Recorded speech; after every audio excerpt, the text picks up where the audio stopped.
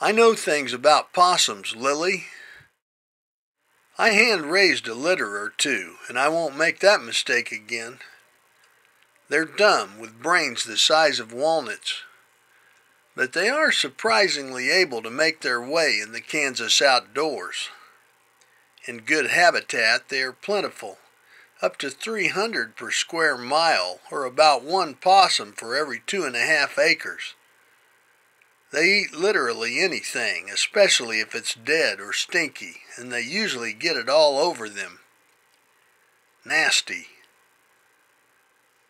They're basically nocturnal, so you won't see them much in daylight.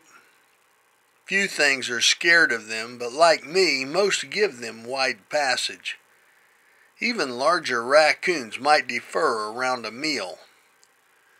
Possums have 52 teeth, the most of any American mammal, and every tooth has stuff on it that could use some toilet paper. Yikes. Don't count on them to play possum and pretend they're dead.